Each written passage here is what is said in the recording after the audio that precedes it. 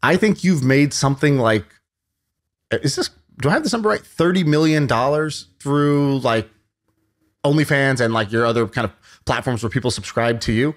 Yeah, that's just on OnlyFans though, but yes.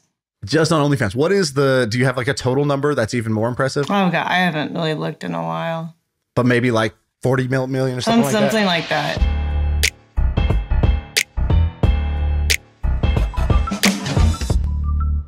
All right, what's up? We just had Kate, also known as Amouranth, on the podcast. She is, I think, the #1 creator on OnlyFans. She has made over $30 million on OnlyFans in like 2 years. So it's kind of insane what she's done, building up a following and then turning that into like, I don't know, she's probably one of the top earners on social media, period. And most people don't know about her or ever heard of her. So I thought that was pretty cool. Sam, what'd you think? Did any of the stats that she said surprise you or shock you? Well, I had heard the money part out like before this, which is why I was like interested in, she reached out to us to be like, hey, can I come on the pod? And so, you know, I was down for it for that, but that's the most shocking number. The other part that was shocking was just that she was pretty nonchalant about it. I was pretty surprised at how sophisticated her empire is. You know, she talks about how she's now offering she basically built this media empire and now she's offering it as an agency to other women. And she kind of dismissed it as like, yeah, just this small thing. And I have a feeling it's significantly bigger than she kind of like the energy that she was giving out. And I find that to be incredibly fascinating. Yeah, I think she's kind of a killer in terms of like how she's like how she's done it, right? How she built her brand. I mean, she's basically like, okay, Kim Kardashian built like a mega brand kind of doing this stuff and like, you know, has turned it into a TV show and all kinds of other things. But like in the social media world, she's kind of like on that level, right? She's like pretty A-list in the world of social media in terms of how many social media people can pull in tens of millions of dollars a year. There's very, very few. With like a 5-person staff. With like, you know, a small team behind them and not even in a category where you're getting like, you know, mainstream brand deals from like whoever, you know, like Coca-Cola or whatever. Yeah, it was really fascinating. So hope you guys enjoy it. Hi, Caitlin. I was downloading Zoom and then I realized it wasn't Zoom. So whoops. Anyways, I'm here. Hello. Welcome to the show. You are one of the most interesting potential guests that I've wanted on the show. We've had people who made money in different ways. We've had poker players, we've had business people, we've had athletes, we've had comedians, but we've never had somebody who is a sort of like a social media entertainer / OnlyFans star. And the hook, I would say, for people who want to be interested in this episode is, I think you've made something like, do I have this number right? $30 million through like OnlyFans and like your other kind of platforms where people subscribe to you? Yeah, that's just on OnlyFans though, but yes. Just on OnlyFans. Do you have like a total number that's even more impressive? Oh God, I haven't really looked in a while. But maybe like 40 million or something like that? Something like that.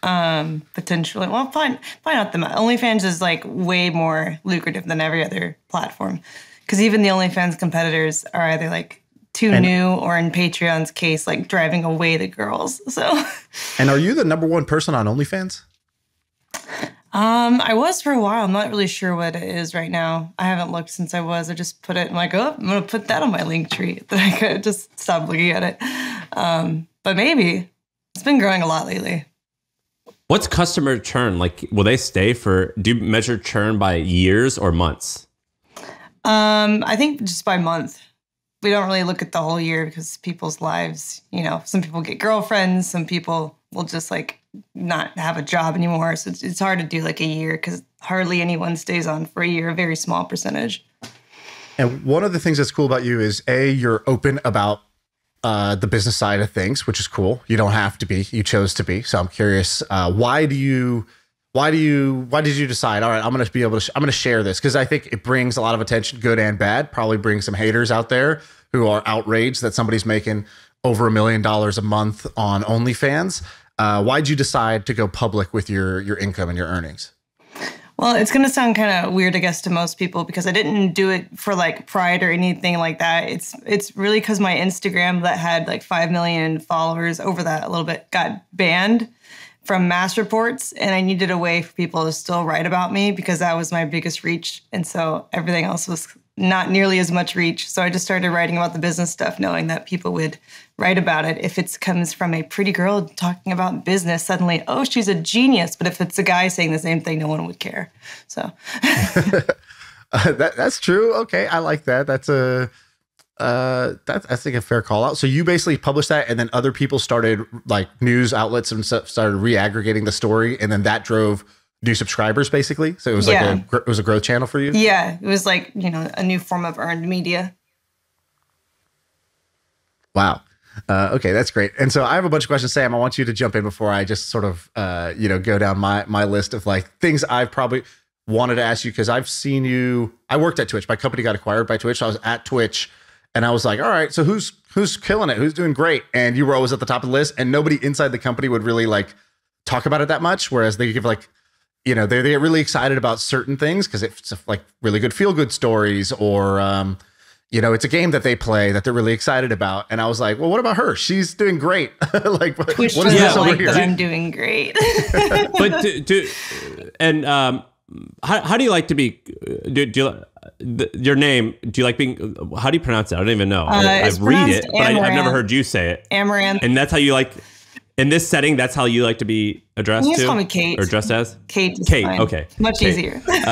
Yeah, I didn't know what you preferred. So when you are going to these like meetings, because I imagine like at YouTube and Twitch and all these places, I imagine they have an account manager or something that like courts you and says, hey, Kate, we love what you're doing. Do you want to come to the office if you happen to be in town, and we can like tell you some best practices? I mean, that's what they do for like a Casey Neistat or whoever on YouTube. When they do things like that for you, or first of all, do they even do that? But if they do, and you go to the office, is that like are these like people, these corporate people, like comfortable having conversations about this type of shit? I mean, that's just like because it's just like it's such a unique, I don't know, it's just like unique. I don't often talk to people who are making a living this way. Oh man, I don't get any of that. So nobody invites me to the office. No. Really? Wait, how many? Do you know the owner of OnlyFans is a big fan of the podcast, and so he's going to listen to this, and so maybe he can invite you to the office and start giving you the white glove treatment that like probably a Twitch or a YouTube or whoever is maybe a little more hesitant to do. Yeah, maybe. Wait, so how many followers do you have on Twitch? Like 6 million. And they don't like reach out to you and be like, hey, we just want to say thank you for like being part of our platform. Like, here's a t-shirt, or like you don't get any of that like, nonsense? hey, please make please make your skirt 2 inches longer to comply with the latest terms and conditions. Not even that. That would be nice. Really, they just ban people and they don't tell you why. So you don't know what to change. They'll just suspend you. So Sam doesn't watch Twitch. So let me just describe this. You're kind of like an innovator on Twitch, and I say that laughingly because like it's Twitch, and like let's not take it all too seriously. But like, there's this trend where I think they call it hot tub streaming, basically, where it's like, yeah, I saw that. It's like, what's an excuse to kind of like wear like a bikini and be on stream, which is like, going to get you a bunch of viewers and like subscriptions on Twitch, but also in your case, like get you a bunch of people who want to go, down the funnel and go to maybe your OnlyFans or whatever. Mm-hmm. And I don't know if you were the first. Were you like kind of the first to start doing that, or did you just like make it more popular? Well, it's complicated because I started doing pool streams outside, like a year or two before that, and then girls started doing hot tub blow up, like inflatable hot tubs. I think I was the first one to bring it inside my room, and I really popularized that one. And then there's like this like outrage, and people are like, "You got to shut this down," and it's usually like people on the platform who feel like, oh, it's taking away views from me, which I think is kind of silly because it's like those people weren't going to watch you. Like it's not like this. People come to get the type of entertainment they want, and they may not want to watch you, in your basement playing like Dragon Ball Z or whatever. So it's like it's a different thing. But there is this like outrage around it. What do you? I guess like do you respond to that, or how do you think about that? I think it's just people being like jealous of others having success, and it's just placing blame on them instead of looking inward and being like, oh, what could I improve to make my stream more appealing to people? And so they just want to point fingers and be like, you're why I'm not successful. When really, if we're not taking away views from gamers, certainly not. If anything, we're taking away views from Pornhub, but that's about it. And how big of a game changer was OnlyFans for you? So I'm looking at your OnlyFans. I think you posted, you started April 2020, so only 2 years ago. And the first month you did 74,000 on OnlyFans. Then you did 31,000, 16,000, 6,000, something like that. So you started off with a big spike because you get a bunch of people to come over, and then, you know, but you did really well right off the bat. A, were you expecting that? And B, had you like kind of already made it? Was that like not that big of a deal compared to what you were already doing at Twitch, or was that a game changer? I think it was probably somewhere in the middle. It was kind of what I expected, just because like that's, you know, how platforms happen. I already had Patreon before, which was similar, but Patreon was kind of pissing people off and changing what they allowed on their platform. So OnlyFans was like becoming the Patreon replacement for a lot of people. So I just kind of like acquired that as well. I didn't jump ship because I still have my Patreon, so I just have both now, and now I even have a Fansly. But it wasn't really like that shocking, I guess, at first, because I was already seeing those kinds of numbers on Patreon and a pretty decent amount on Twitch at that time. How big's your team? Or is it just you? I mean, no. How do you?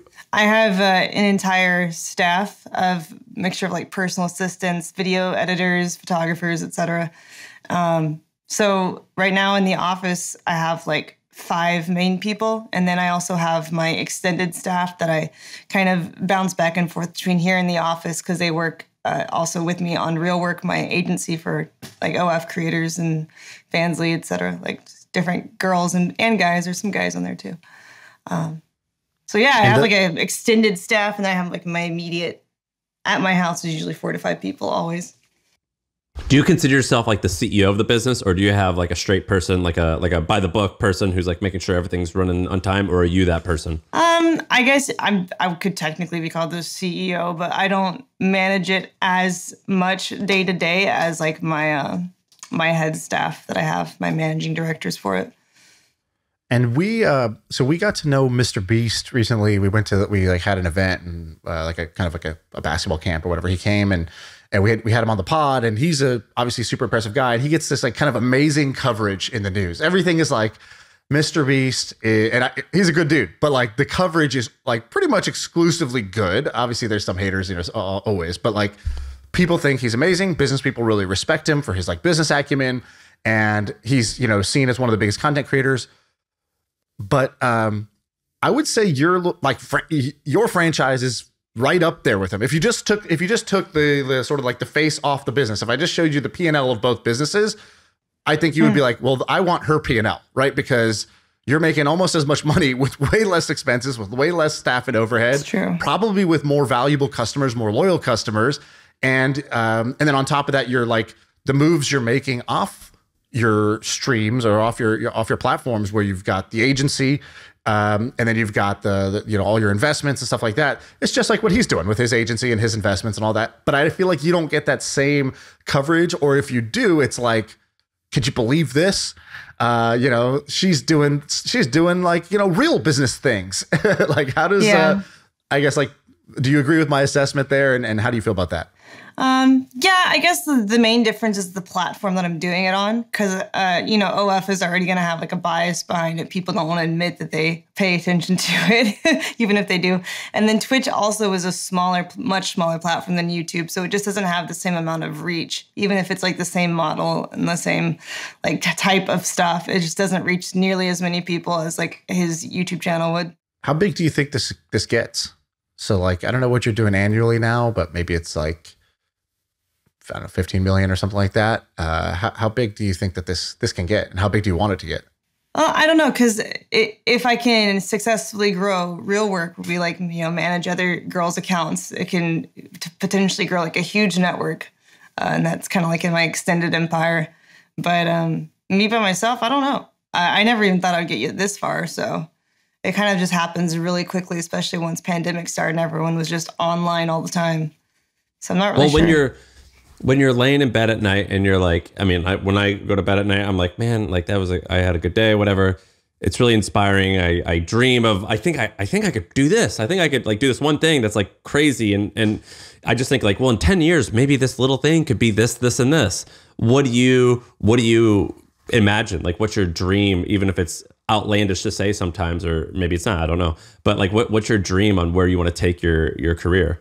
Well, hopefully the dream would be to not grind as much for the next like year to 3 years, and just kind of stream part-time, like a few days a week maybe, and then just have my empire for real work have grown so much. Maybe we have like 50 to 100 OF creators that we just kind of provide virtual assistants for. And then my legacy kind of lives on through that. And then I don't feel like I have to grind every day and can just work with animals on stream a few days a week. It's really fun.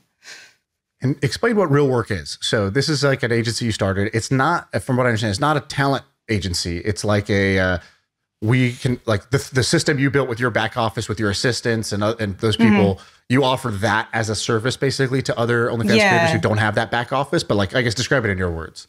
Yeah, I guess it would be like virtual assistants, like a team put together that other creators can have access to, where they'll help like edit your content, post your content, market it, like write up descriptions and push sales on your platforms and stuff. And then occasionally, like I do events where I have girls from the agency come over and we stream together, we collab, etc. So it's kind of like helping others grow and then managing that growth to provide like more efficient sales across their platforms. Let's say that like I couldn't afford to hire your team, and I just said, but is there like just like a handful of bullet points that you could tell me on how to have a successful page like you do? Like what are the like 1, 5, 10 bullet points that you would say, well, do this, do this, do this, do this, do this? Well, I think if you want to grow, you really do need help, whether that's just like your friends, maybe if you have like a really cool sibling, family, someone close enough to you where they can physically come over and help you with shoots, help you get your content out there, like edited, posted, etc. Because if you want to grow, you also have to be putting out like content on public, non-shadow banned platforms like Twitter, YouTube. TikTok is huge right now. TikTok is really easy to grow on compared to the other ones right now. Twitch actually isn't that great for growth unless you have other platforms already. I would save Twitch for last if you're even contemplating it, because it has no discovery system that makes any sense. It's all just recommended, and what gets recommended, people who already have viewers. How do you get viewers? You have to have an audience from somewhere. So Twitch is actually like the least, I would say, lucrative for new people. Time will be better spent on like YouTube Shorts, Instagram Reels, TikToks, and you kind of just share that content with all three of them and make it very efficient, but just kind of grow your audience from there, if that makes sense. What do you, for the agency, what do you charge? How do you charge money for it? And like, how many clients do you have right now? Oh, we take a percentage of the sales? girls' earnings. Yeah, we start with like a 3-month trial period, and if they don't like it, they don't like we're providing value beyond what they were already doing, then we won't continue on it. Like we don't lock them in for like a year or two. That's like really scummy to me. What's the benchmark? But what's the benchmark of what you think they should earn? Should they be earning $100,000 a month, $1 million? I mean, what do you? It really just depends. We don't really have a benchmark right now. We kind of just look at their socials, look at like how much reach they have relative to how many people have already converted to their platforms to see if like, okay, well, we can work with that. There's some potential here. If it's a really bad conversion, maybe not, you know, but if it's like, it's relative to how big they are already. Here's a dangerous question, but I am curious.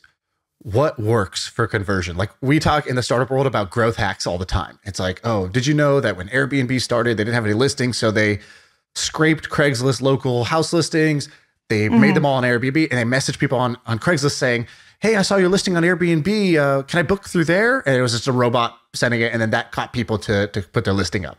So startups have these like classic growth hacks, things that unlocked new sales or tactics that unlock new sales. On your road to making millions and millions of dollars on OnlyFans, what are the growth hacks? What are the things that work best for growth for you and for the girls that you manage? Gosh, that's so tough because things have worked before and then algorithms change and they don't. So it's been like an evolution of what's worked. Well, like I don't actually, like I'm not going to do it. So you don't actually give me the functional things that work. What are the stories that are like, oh, that's funny that worked, or that's cool that worked. I want the more entertaining stories, not the boring stuff that actually, works over time. Yeah. Well, what used to work really well before Instagram really cracked down was you could have long descriptions being like spam like a word. If you saw my latest juicy content, people would be like spamming a word that was like, it's like moist or something. And then people would go read in the comments like, why is everyone saying moist? What did I miss? And they would go back to the caption and they would still be confused, and they would click on the profile and then they would see the link in the bio, stuff like that. That's hilarious. Yeah. That's actually, you just that's have a pretty them sophisticated spam thing. like kind of like provocative words, like letter by letter, so people would be like, what is happening? And other games it's like I a used to pattern play. interrupt, right? They have to, like, it's not what they're used to seeing, so then they had to go investigate to find out. Yeah. Or other things I would do would be like, tell me when you see it, or I would play like I Spy in the pictures, and there would be like a swipe image on each different image. There would be like check the link in the bio for really good content, like just like words like on a shirt, so the algorithm couldn't detect it. like curved with the shape of the shirt and stuff. Like you'd have to like zoom in and stuff. And then the comments would be like right shoulder, right shoulder, right shoulder. So people would like zoom in, and it would be great. I really miss that. That's a really good one too. Why do you miss that? You can't do that anymore? Well, I mean, my main Instagram got banned, so now I just play things super safe. Yeah. Yeah. And you're wearing this like OnlyFans like tube top or whatever right now. Do they give those to you to like? Is that their company swag to like help promote their site, or you make? Yeah, these? I think I actually bought it from the website, but I probably could have asked. It was cheaper just to buy it, or faster, because time is money. So I'm just like. And what were you doing before this? Because you're clearly like smart and a hustler and like whatever. Were you like? Did you have like a job at like Blockbuster back in the day? Like what was the career before you became this person who you became? I had a really weird one, because most people, they do like work retail or like waitressing or something. I actually Blockbuster, Sean. Blockbuster. I'm doing her thing where I throw in a random word. That's why the YouTube comments are gonna be like Blockbuster, Blockbuster. It's gonna help the algorithm. I'm learning from her. Wait, but hold on. How old are you? 28. So no way is she gonna be working at a Blockbuster. When you were a 4? Blockbuster. I used to get games from there as a kid, but once I was 16, there was not really a Blockbuster anymore. Wait, what was the weird job you had? Yeah, it was really wholesome. I did character parties for kids' birthdays and hospital visits and like festivals around town, and Make-A-Wish Foundation stuff. I was like princesses and superheroes. So that was my company. Wow. So you would dress up in cosplay and basically like I'd go to a kid's party or a hospital, basically? Yeah, basically. Yeah, wow. And that was my little startup entertainment company. What an amazing pivot. That's the best pivot I've ever heard. Instagram used to be this like location app that just happened to have photos, and then they were like, let's just go all in on the photos. And you basically were like, I'm going to go all in on the costume thing, but like instead of little kids, we'll just do like big kids. I still feel like I'm babysitting on Twitch too. So yeah, exactly. That's amazing. And you pay like, I have this researcher who helps me with the pod, and I was like, hey, she's coming on. And I like to not know everything, because if you know everything, you come in and you just ask questions you already know the answers to. It's kind of boring. And so, but he did surface one interesting thing in his research, which was he's like, yeah, there's like, leaked stuff online where you don't have to pay for the OnlyFans. You can just like find something. Don't tell anyone. Well, remove it. Protect it. But he's like, I think she has like an retainer, bloodhound agency or lawyer or something that's trying to like just shut all these down. What is there like a cat and mouse game of you trying to like keep your content behind the paywall? And do you like pay, how much do you pay per month to like protect yourself?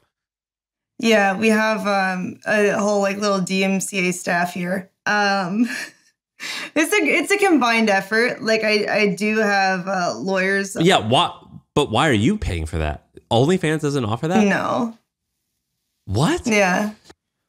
That's crazy. I have my own little like that's lawyer a startup team. Opportunity. Create a little agency that's going to do that for all OnlyFans creators, and we offer that too. Insurance. We offer that too for our great. girls. Yeah. But it's funny though, because I stream so much that like I have a very close relationship, I guess, with like the moderators of my chat on my Discord. They will actually actively like find leaks, because people do something stupid, which is on my Twitch channel. They'll try to viewers will start mass DMing at people like leaks here, leaks here, leaks here. And then my mods are just like, boop, send to my DMCA team. Then we get it deleted. So they're just like self-reporting. I don't have to go looking for them. They ended up just exposing all the leaks to me already. So, Mr. Beast, when we were hanging out with the Mr. Beast. So we did a pod with him, and Sean and I flew down and got to talk to him. And there was a bunch of fascinating things about him, but one of the more fascinating things that a lot of people don't know is, so he's like this big shot in America and has all these followers, but YouTube's global. And so he decided to hire a team to start translating his stuff, meaning like they would dub his content with voice actors. And what he did was really interesting is he would actually a lot of people would be like, oh, let's just get the cheapest person who kind of sounds interesting. And I believe he would overpay, where he would get like the guy who voiced a famous character in Brazil would also voice Mr. Beast. And everyone thought that was pretty cool and it sounds neat. And so all creators were like, hey, do that for us. And he goes, yeah, sure, I'll do it for you. And I forget how it works, but I believe he takes a percentage of the ad revenue. I'll spin up your Portuguese channel and we'll manage it. We'll have we have a person who speaks Portuguese. They'll write the descriptions. We'll have the voice actors. We'll do all of that stuff. And we take 30% of the revenue of that YouTube channel for them. I need him to do that for me in Turkish because I have a huge Turkish audience because Pornhub banned. Is that those repressed Turkish people? They need it, so they need my try-ons in Turkish. But they like. Yeah, do you talk much? A little bit, but they probably mute anyways. You know, the universal language. They would probably just mute it anyways. But that's a good point. But what's interesting is I don't know if you're doing this because you're trying to be humble, but you're kind of downplaying, I think, like the shit that you're doing. You're like, oh, I just have these like personal assistants, and it could be you're just being humble. But have you thought about like kind of like scaling this like crazy? Beast or Jimmy just raised some like $200 million at like a $1.5 billion valuation. Have you thought about being like, well, no, we're not just going to call it personal assistance. We're going hard at this, and we're going to completely operationalize and help this niche of content creators. Have you ever thought about like kind of from that angle, as opposed to like, I don't know, maybe you're just being nice, but it kind of sounds like you're downplaying. I think like that's what we're trying to do with Real Work. We just started it like a few months ago. So it was my personal assistants that we're kind of turning into an actual organization. You're very like nonchalant about. That's what I mean. About I'm trying to figure out what gets you basically excited about what you've done. Because I think you're basically like, it's not new to you, right? When we hear what you're doing, it's kind of mind blowing. When you hear what you're doing, you're like, yeah, I know, that's what I do every day, right? It's not gonna be mind blowing to you. But there's got to be some part of you that's like, holy shit, I can't believe this is what's happening, and like, oh my god, like this could be blah blah blah. And there's got to be some part of you that still has that, I don't know, less laid back and more excited part of you that's like, yeah, I really want this, and I know that's going to be crazy, but like I think I could do it. Is there some part of this that's like really mind blowing to you, or like really exciting for you going forward? Yeah, I think all of it's pretty mind blowing when you step back and think about it. I guess I've just gotten used to like the day to day, like this is how it is, and then doing more and more over time, you kind of just get desensitized because it's such like a slow process over the past 6 years. It feels slow to me anyways, because I do it so much. But yeah, I mean, I really want to do animal content on my Twitch stream, and I'm hoping to move towards that soon, kind of away from like so much of the e-girl like side. Like I'm still going to be an e-girl, I guess, to people who want to brand it as that. But like I feel like content can be so much more than sitting in a hot tub, when you're saying animal content, I'm not a Twitch person. When you're saying animal content, is that a phrase for something else, or is that literally like No, like I have horses and dogs that I want to do like Twitch streams with, and training and trail riding and taking care of them and having a stable and a ranch in the near future, hopefully. I can't find this client info. Have you heard of HubSpot? HubSpot is a CRM platform, so it shares its data across every application. Every team can stay aligned. No out-of-sync spreadsheets or dueling databases. HubSpot. Grow better. Do you have like a therapist or anybody? Because like I've seen how Twitch streamers, like what they have to put up with. And like there's this crazy like love, hate, weirdo stalker thing that happens. Then you get famous on Twitch, and like you get a lot of like you see comments that are super negative, you see comments that are super like super positive, and it's just like a lot to take in while you're just sitting at home in your room streaming for like 8 hours, and which is kind of an unnatural thing without seeing the light of day during that time, right? Like, do you do like mental health Do you do anything proactively for mental health so that you're not like going nuts while you do this? Well, I do have a therapist now for some other reasons, but I probably should have had one this whole time for streaming as well. But my kind of mental health, I guess, outside of therapy would just be horse riding. It's kind of like my meditation replacement. Does that stuff actually get to you? Like, I do a decent job of, it's actually funny. I do a decent job of like ignoring haters. We're not nearly as big as you, but we still get like, hundreds of comments a day of like hate, or good and bad. And like I recently got fit, and I remember people commenting of like, oh, you look less fat, or they'll say like, oh, today you're looking a little chubby. And I was like, damn, these people are mean. You must get like thousands. I mean, you do thousands of people a day commenting on your looks. Does that actually get to you? Are you pretty good of kind of, I don't know, ignoring it? I would say it used to get to me more, but at this point, I just kind of immune to it, I think. Yeah, it's not so much comments that get to me. What gets to me is comparison to myself. Because I'll on a photo shoot day say I'm feeling bloated or I'm breaking out or whatever, and I'll be referencing like pictures that did well on my social media before, just so like, we know like what to recreate that we haven't done in a while. And I'm like, man, I look so good there. I look like shit today. Like things like that, because like at the time, it's like the perfect lighting, the perfect angle, whatever, and it just doesn't look that way in the mirror, But then usually it did done with the shoot, and you're like, oh no, these are fine. Like, because it looks different on camera. So the reality is what fucks me up, not really people's comments. Or maybe it's like a child actor thing, and like in 15 years, all the like famous Twitch streamers are going to be like, all screwed up. It's like they were fine at the time when it was all good. It's like later when things get weird. You also tweet about like what you do with your money, which I think is kind of interesting.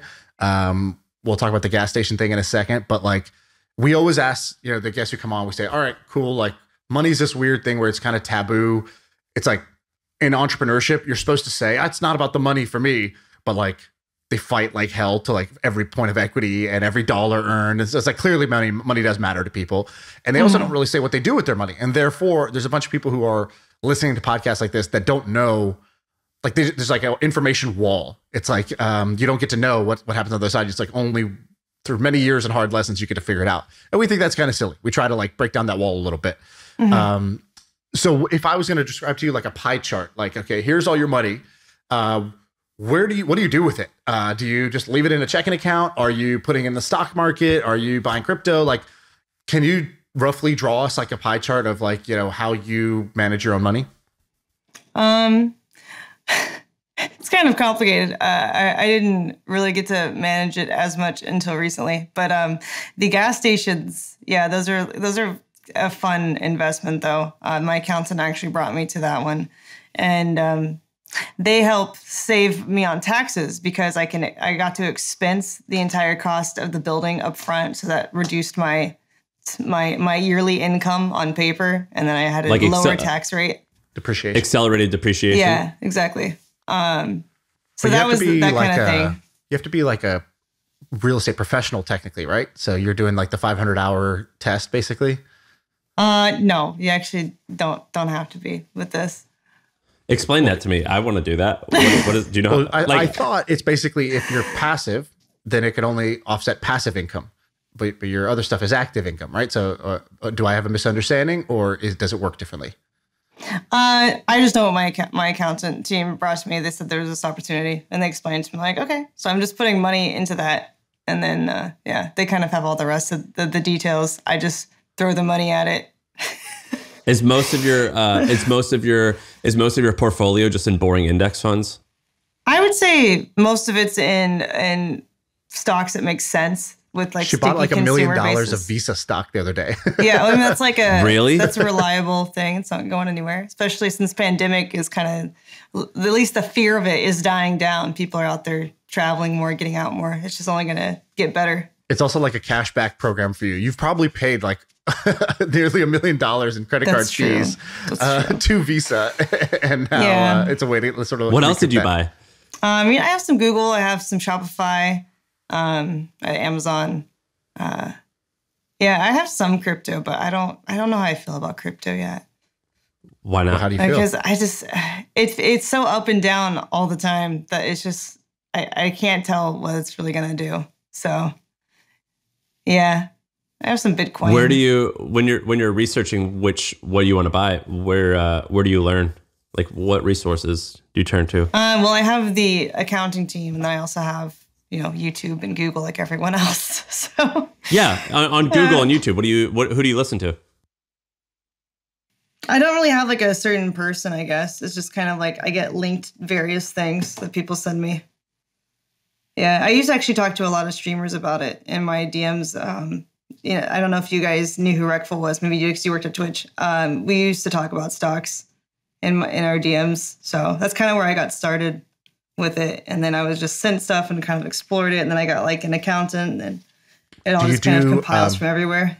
Do you do any other type of investing that's interesting? So you is it one gas station or multiple? And then you have stocks. Is there anything else? I have some businesses I've bought and some private equity too. Tell me more. Yeah, tell us something I about can't it. really talk about the private equity because it's private. Legally, I can't say anything much about it. But basically, they just acquire small businesses throughout the year, and I send them money as needed, up to like 5 million or so is what the total will be. But on a deal by deal basis, basically? Yeah. Whenever they need it, they call for it. There's not like a scheduled payment system with it. Gotcha. And then what about businesses you bought? What are you buying, and who's running these things? Well, I usually I buy businesses that can just run themselves. Like, I guess the if you guys heard about like the ball pit company, or like the plastic ball company I used for my ball pit. No. What is that? Tell us more. It's just it's like I bought like a manufacturer. They're based in China though. They make like playground balls, like like ball pit type. Yeah, stuff. we have it was one just at my like house. really. Yeah, see, it was just really. Hold on, you bought the Chinese manufacturer? Well, they share the facility with other people, but yeah, they manufacture balls, and I bought that company. What? Why? How? It's actually really good profit margins. Like, how did this even come across your desk? Accountant. They just send me stuff. They're like, this thing. Man, and I your like to accountant gravitate is like- towards the ones that I can also use for publicity stunts and on Twitch. So like I turned my entire room into a ball pit. Your accountant is like the LeBron James of accountants, or the Bernie Madoff of accountants. I haven't decided which one yet, but he's doing way more than the Call of Duty as an accountant. It sounds like. I have like a team. It's hard to explain it all. Normally I just throw them the money. I'm like, yes, make it work. Are you afraid of like being one of those like athletes that goes broke on like, my manager, my accountant talked me into buying these like this chain of, Wendy's that was like non-existent and ran away with my money? Because it sounds like you're throwing money at just crazy places right now. Is that a fear for you? No, right. Not really. Right. If you're not afraid, I'm not afraid. Yeah, I had bigger fears than that. It almost, like, we were asking you some of these like super specific money questions, and people are listening now, but the look in your face was like, why the fuck are these guys asking me all these questions about this money shit? Like, this makes me uncomfortable. Well, Isn't it hilarious? I only recently got back in control of my finances. I don't know if y'all saw that drama, but what happened? I can't say too much about it, but I got out of kind of a controlling relationship a bit. So, yeah. We keep the dark stuff over there. We just do the money stuff here. We don't worry. We try not to get into the heavy topics. What I was saying was, you do things that 99.9% of people would find to be incredibly embarrassing to do. Like, they would be too nervous to do that. It's too taboo. I'm uncomfortable doing that. And I think that it's wild that we think that, all right, we're okay with that, but we're also nervous about talking about the money thing. And like that's just like an interesting insight. And we've talked to so many people, and it's very rare that someone's comfortable talking about money. It still makes me really uncomfortable, but it's just like an interesting thing. It's like, oh, I thought this woman wasn't afraid of anything, but when we talk about money, like, it can be a weird topic. Yeah, no, I'm pretty comfortable talking about the money. So much like some of the more like investment business side, it's not just me. So it's like I feel like I can't talk too much about it because I'm not the only person driving those types of things. So when we were talking to Mr. Beast, he's been going into like, Feastables, like his chocolate bar. And then he created like a pop-up, like cloud kitchen restaurant thing called Beast Burger. And he's like talking about different like businesses where he can go into and say, okay, I could use my fame and my distribution to like give these businesses an unfair advantage. Are you doing, it sounds like the ball pit is sort of like that, where you're like, okay, if I buy this company and I make it part of my content, then like, you know, sales could go up. But like, I can imagine like any of the taboo sort of like, or like, you know, whatever sex related type of products, whether it's like, you know, it could be swimwear, it could be lingerie, it could be sex toys, it could be like, who knows? I don't know. I don't know what else it could be. Like, are you going down that path where you're like, we should actually like either buy or create a business like in those categories and use me and maybe the other, my you know, other girls I know that will be a part of promoting this, and like we can blow this company up into a pretty big company? Are you thinking along those lines? Yeah, I am definitely for the future, as I'm trying to move towards, you know, more collaborative efforts with other girls with the real work. So I really want to do like lingerie. I think makeup is a good way to go too. Beauty industry is huge, but yeah, definitely like those are on my mind right now. Do you have to do products that guys want, or is it products that like, how many of your fans are women versus men? It's going to be a mixture. It's looking like, since I'm blowing up more now, where it's like I do have more of a female audience, especially like since a lot of the girls kind of look to me as a person to follow as far as like the OF side goes, e-girl side, whatever you want to call it.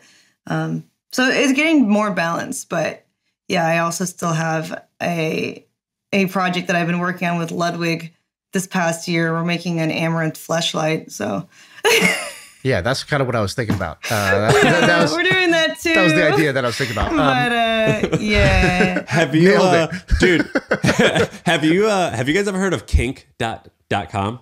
Have you heard of kink.com? No. Mm-mm. All right. So kink.com was like, I think that they were a website, but also the parent company, and they owned all these like fetish websites. So, you know, kinks.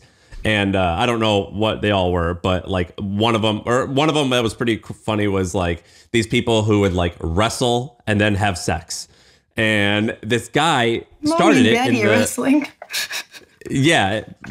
Well, they were like, no, but they were like Olympic wrestling. Like they were wearing like unitards, and then like it warps into sex and whatever. And the guy who started it was just a guy, and he started it in the late 90s during the dot-com boom. So he was an early mover, and he built it into a huge business. And eventually he bought this old armory, which is basically a huge building in the center of the Mission District in San Francisco, which is considered some of the most expensive real estate in the city because it's like a desirable hipster neighborhood. And he built this huge thing, and it was basically like a palace. It was like an airplane. Imagine an airplane hangar, but like in one of the more desirable neighborhoods of San Francisco. And he owned it. And they eventually would film all their shit there. So like they had like a wrestling area, and then they had like a bar where they would do like people who like to have sex in public. They like mimicked a bar, and people would have sex in it and film it, and they would charge subscribers money, whatever. And when I first moved to San Francisco, I took a Groupon tour of it. You could, because it's just like an interesting building that's an old armory where they like, it's like an old historical building, and it's also a porn studio. And I was hanging out with this girl, and she was like, hey, do you want to go like see this thing? It's on Groupon. It's a porn studio. We can just go take a tour of a historical building. And I was like, yeah, I guess. And that's how I learned what kink.com was. I went and like, you'd see this stuff, and I'm like, this is crazy. And then I started thinking about like all these media companies like Jimmy, and I used to do it too, where we'd be like, oh, we want to become like the Disney of blank. And I'm like, oh, this guy at Kink, that's his Disneyland. Like he had all these people taking tours to come. I think we spent $50 and we got a tour where they're like, here's where like the army used to prepare. Now we use it as a dungeon for sex takes because like there's a hose here, so we can spray people with water while they have sex. Like it was all kink stuff, and it was pretty wild that this was like part of their business model. And like the people on that tour, like I'm a pretty straight-laced guy. It was like straight-laced people who had no idea what this website was. And then there was other people that were like totally into it. And they're like, oh, I'm seeing the studio where my favorite stuff is filmed. It was incredibly fascinating. Sean, I'm shocked you haven't heard of that. It was like right in the middle of I remember the building. Mission. Yeah, I didn't know the website part, but yeah, that building is kind of famous. It's a beautiful building from the outside. And when you go by, somebody will always tell you, hey, this is what that is. What is it called again? The building? The Armory, right? The Armory. But if you look up like kink.com building San Francisco or something, there'll be a Wikipedia page. And this building, it might be worth north of $100 million at this point, maybe more. And it's like a huge building in a very desirable neighborhood. And it was just like super fascinating. This guy did this. And so maybe in the future, what we're going to see you have is we're going to see you like be like, oh, hey, creators who work with me.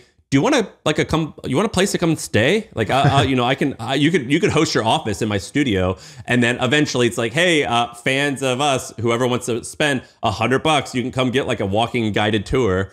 And then eventually you're just going to own like all this amazing, red light district style. You're going to own all this real estate. Anyway, it was a really interesting play that these folks did. And I think the building became worth more than the porn brand. Wow. I read something you said that I thought was pretty interesting. You go, I think you said this. It was, you go, there's like Warren Buffett has this phrase, like you only have to get rich once. And you were saying like for social media, it's the same thing. You got to just build an audience once. You only got to get famous once. And so how did you actually get famous? Were there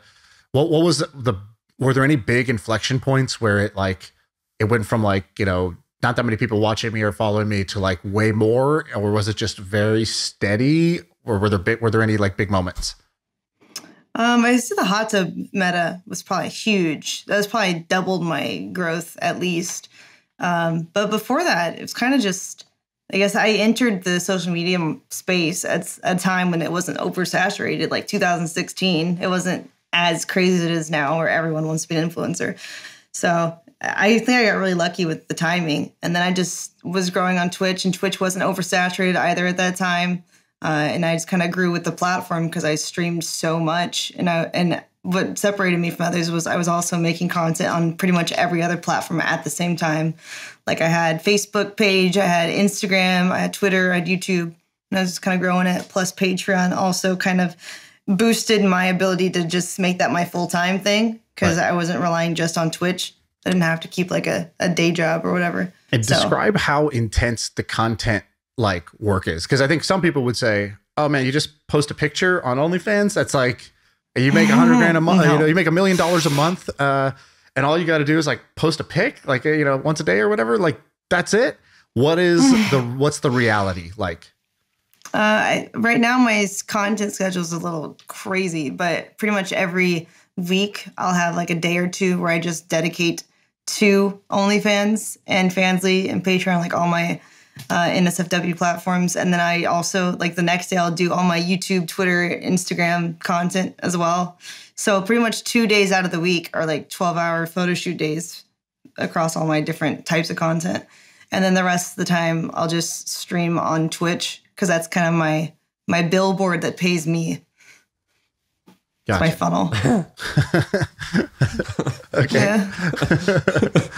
It's just like there's no reason. It's completely illogical why I feel this way, but it is just funny to like hear like, Sean and I talk about the exact same shit. It's just like in such a just with different types of content, and it's so funny that it's like it just not a normal conversation that we typically have, where it's with not safe for work content, and I think that's so cool.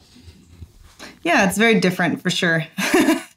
But it's all the same mechanics, and it's just like, why? And in my head, I'm like, why do I think, like she's just doing the exact same shit we do. It's just a different niche, and frankly, a significantly bigger, significantly more profitable, and significantly like you just like we're happy with like $1 million a year maybe if like in the tech world, on the Twitter world.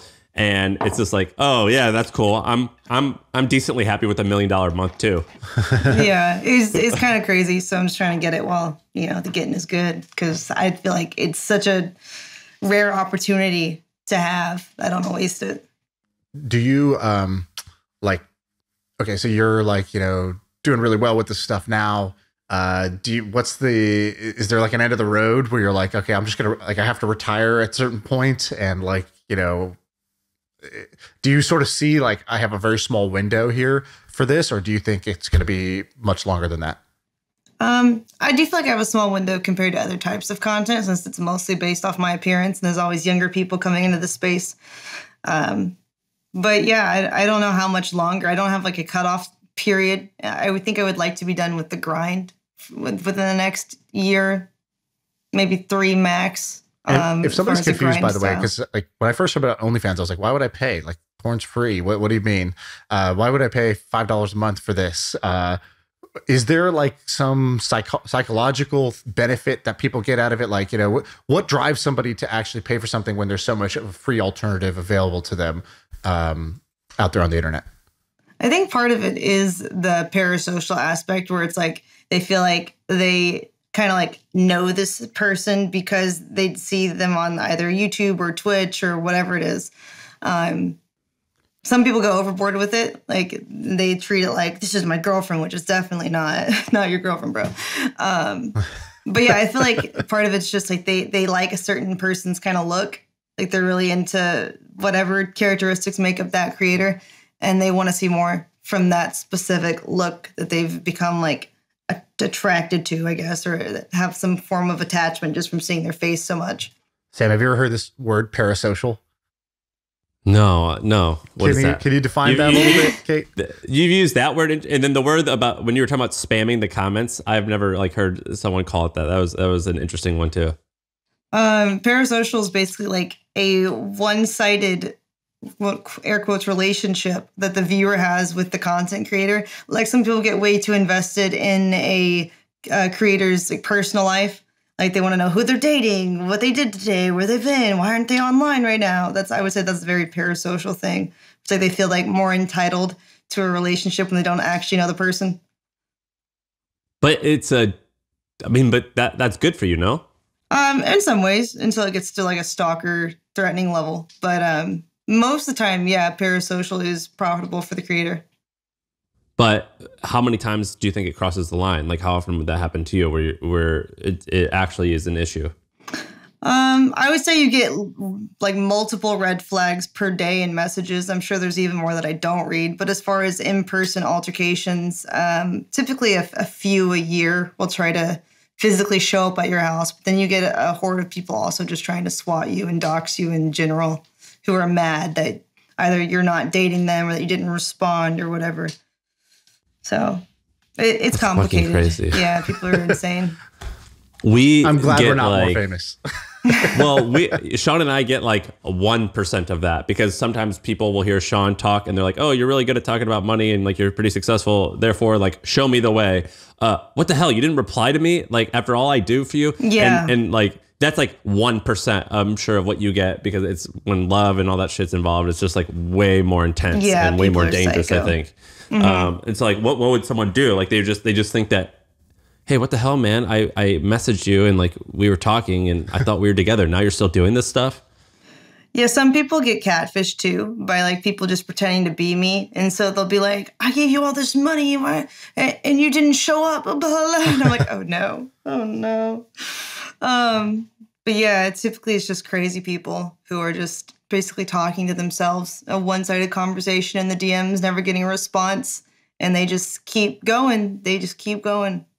I feel like I could create an AI OnlyFans creator and like just crush it because she could do anything and she would talk to anyone any time of day and she would be the girlfriend you always wanted. And so if anyone out there is an engineer who wants to help me with this, let's try to create an AI OnlyFans girl who's going to make $1 million in a month. That's the mission. And we'll publish how we're doing along the way. And we're going to learn all the growth hacks and we're going to put it all out there. And they can't dox her or swat her because she doesn't exist. She doesn't live anywhere. And so I think it is maybe the future there. So that's my call to action. Anybody who wants to help me with that project, get in my DMs on Twitter, Sean VP. Have you guys seen, is it called avatar.me? Yeah. Have you guys seen that? I don't know if that's I have not. All right, so check this out. So there's like all this like AI shit where it's like all built on the back of one thing, and then all these people are creating plugins and layers on top of it. And so there's this new thing where you can upload 20 pictures of yourself, and it will give you avatars created with you in mind. And okay, go to avatarai.me. That's the one. It's fucking amazing. So check this out. So I just uploaded a bunch of pictures of my face, and there were a few pictures that I posted of my body because I was doing like before and after of like fitness shit. But it sent me photos back of me looking like a dominatrix. Look at these. But then it gave me this other picture that I have no idea what this is. It gave me this other picture where it's supposed to be Like I only gave it pictures of me with like my stomach up, and it like made a fake picture of my ass, and it was just like a picture of my butt, and it's fucking disgusting and weird, but like, but I was looking at this and I'm like, oh, there's definitely going to be this type of thing, because have you guys seen, I think it's called replica.ai. It's basically a service where you can just spend money and you get like a friend that learns how to interact with you. And you also can get like an online girlfriend who just is like, it's a text-based conversation that you're having with this fake woman. And she gets to know you and figures out your tastes and likes. It's all built on AI. Now we just got to add it with some of this, with some of these pictures, and then eventually deep fake videos. And like your job ultimately is going to be completely like, unnecessary. Like the yous of the world are going to be, it's like, hey, wait, you're real? Why are you wasting that time being real? Or like maybe there should be like bots of you that understand your personality and actually do talk to these men, and you can like license out your face to replica.ai. There's going to be a lot of interesting things like that, I think, in the next 2 years, probably.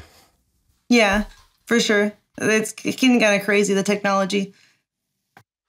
Right on. All right. Well, listen, this is great. I'm glad you came on. Thanks for doing this. And where should people find you if they want to, see more, learn more, get to know you a little bit better? I usually just refer people to my link directory, and the URL is easy to remember. It's downbad.com. What? Downbad.com? Yes. Downbad.com. Okay. That's easy. Okay, amazing. It has all my platforms listed there, because sometimes, stuff gets banned and the link will change. So it's always there. That's cool. All right. Thanks, Kate. Appreciate it. Yeah, thanks. Appreciate you.